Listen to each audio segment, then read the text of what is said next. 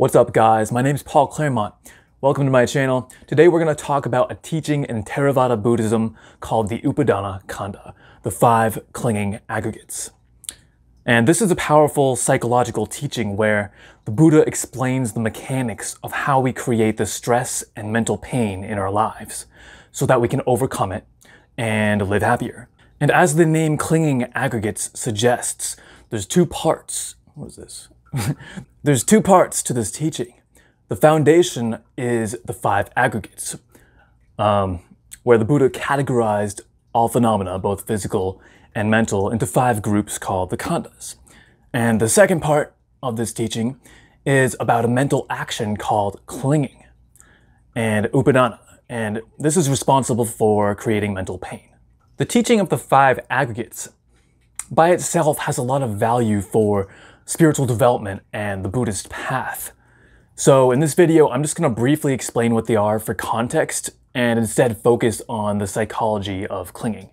So to start off, it's important to know that the Buddha equates this teaching to the first noble truth, dukkha.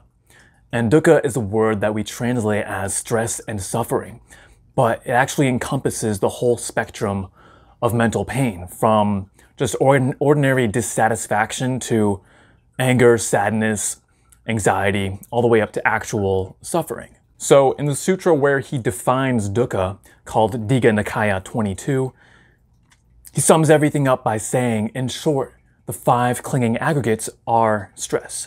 And this is profound because now, instead of just subjective descriptions of what stress can look like, the Buddha gives us a framework that we can investigate and work with to gradually solve the problem, whether our scope is just personal development or to eventually attain the ultimate happiness of nirvana. The reason for this is that the first noble truth defines the problem we're trying to solve, the dissatisfaction and mental pain in our lives, and suggests that if we want to overcome it, then we have to understand how we're creating it. And the upadana-khanda gives us a tool for doing that. Next, the 5 aggregates, the 5 categories of phenomena. These are form, feeling, perception, formations or fabrications, and consciousness. Now, form includes all physical phenomena. So the body, all the external objects we see, and the unorganized matter that composes them. The next 4 khandas are mental. So feeling. Feeling entails sensations in the body at the 5 senses, as well as feeling within the mind, what we call emotion. And these can be pleasurable, painful, or neutral. Perception is the mind's function of recognizing and distinguishing between things, applying labels to them. Formations or fabrications, these are intentions. And the reason they're called formations is because they create activity at different levels: bodily, verbal, and mental. Bodily, this is moving the body and influencing how it feels. Verbal, this is forming speech and thoughts. And mental, this is creating different mental states by changing perception and emotion. And the 5th aggregate, consciousness. Its basic definition is awareness of sensory experience. Awareness at the 6 senses, where the mind is the 6th sense. The 5 groups of phenomena are actually fine on their own. They don't cause or force stress upon us. They can only act as stimuli for us to create stress for ourselves. For example, when you attain nirvana, which is the complete realization of your true nature and results in the permanent end of suffering, you're still alive. You still experience the aggregates, the body, feelings, and perception, and so on. But now they no longer have an impact on you, even if there's intense bodily pain or unfortunate external circumstances. You no longer create suffering out of them. What this means is that the phenomena we experience were never the problem, but rather how our minds relate to that experience based on our beliefs and perspectives. So this is where the concept of clinging, upadana, comes in. You can think of clinging as attachment, needing things to be a certain way as a requisite or permission for peace of mind. And the underlying mechanism of this attachment is that we're unconsciously viewing the five khandas as this is mine, this is what I am, and this is myself. So the two underlying core components there are identification, which means creating a sense of self, the idea that I am this body, this consciousness, these memories, and so on. And the second core component is the idea of mine, that things can belong to that self. And this can apply to blatant external things like people, possessions, and circumstances, but it can also apply to internal things like sensations in the body, emotions, views, and memories. That's more of a technical explanation for what clinging is, but what that amounts to in a practical sense is needing things to be a certain way to have peace of mind or happiness. I'll give you a basic analogy. You can think of a settler who comes upon a new land, sticks a symbolic flag in the ground, and claims that area as their property. Once they create the idea that it's theirs, they start believing that's intrinsically true.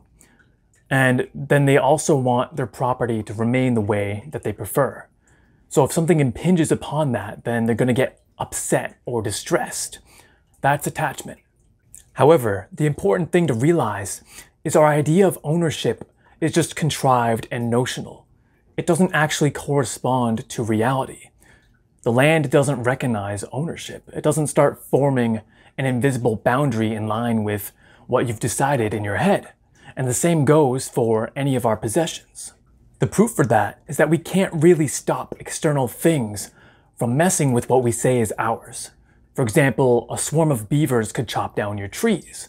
The natives could come force you off of your land, since it was probably theirs anyway. Or a sudden storm could ruin your beloved pastoral cabin. This shows us that right from the start, we can't ever truly own anything except in a conventional societal sense. The problem is, we forget this and start depending on our illusory idea that something can actually be mine. But what if nothing ever really goes wrong? Does it even matter?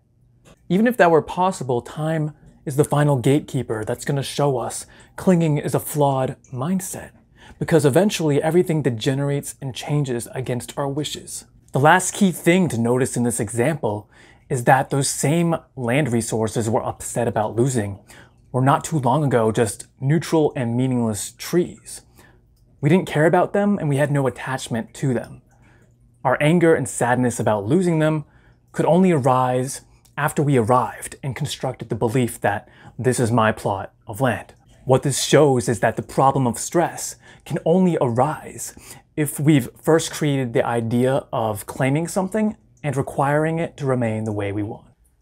So you can apply this analogy to any of the conditions in your life, not just the blatant external things like people, possessions, habits, and situations, but also extended to your own sense of self based on what's happening in the body and in the mind. To phrase the concept of clinging generally, when our preferred set of conditions gets disturbed in some unfavorable way, whether internally in the body-mind or in the external world, we react with some degree of mental pain, disappointment, frustration, fear, distress, etc. But this isn't to say that we can't still have preferences. The solution isn't to pretend we wouldn't rather be healthy than sick, or have pizza instead of day-old fish that's been left out on the counter. The idea is that stress only arises when we cling to those preferences, when we lament the disappearance of good things or the presence of unwanted things. This leads me to my next point. Now, to help you more clearly perceive clinging within yourself, in the same sutra I mentioned in the beginning, the Buddha provides a three-part formula for what clinging looks like in action, the ways it manifests as stress when undesirable changes come into our lives. This is dukkha, mental pain, that results from not getting what is wanted, being separated from what is loved, and being joined with what is unloved. Number one, this would be like bringing home the sub sandwich you ordered, only to realize they forgot your favorite ingredient and side order of French fries. Losing an important sports match, whether it's your own team or your favorite team on TV. Receiving a rejection letter from a college you really wanted to attend. So you become unhappy because you got a result that wasn't what you were expecting or hoping for. Number 2, this could be breaking up with a romantic partner, losing a family member or friend, or having an expensive possession break, get lost, or stolen. You're being separated from the thing you love and value. Number 3, being joined with what is unloved. This could be like you're walking your dog through your neighborhood and it smells like garbage for some reason.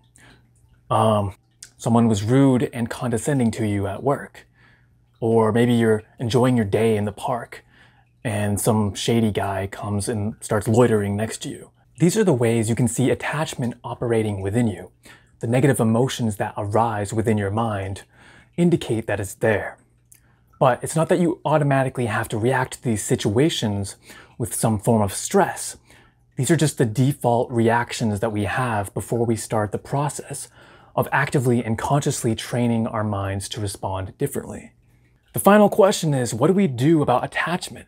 How do we ultimately solve the problem of upadana? Well, just learning about it is helpful, but if you really want to transform yourself and elevate your life, then it's essential to have a strategy, a progressive path for developing yourself. Because what we're dealing with are mental tendencies and trained ways of reacting. So the way to solve them is through practice and retraining the mind over time. In general, what we're doing is internalizing our happiness, not letting it be dictated by external circumstances, and instead learning to create it ourselves through the mental skill that we develop. And you can do this to whatever degree you want, whether it's personal development or spiritual development. But in Buddhism, for those seeking enlightenment, the complete end of stress, the Buddha prescribes the Eightfold Noble Path. So you overcome the first noble truth, Dukkha, with the fourth noble truth, Magga, the path. So there you have it, guys. That's my video about the 5 upadana-khanda. If you're interested in more of the technical Buddhist details about this subject, be sure to check out the essay I'm going to link below, written by a Buddhist master named Thanissaro Bhikkhu. And at the end of the essay, he even links, well, he doesn't link, he lists all the original relevant sutras so that you can check them out for yourself. So, if you liked this video, be sure to let me know by hitting the like button, subscribe for more spiritual topics, and hit the bell icon so you get notifications for the video.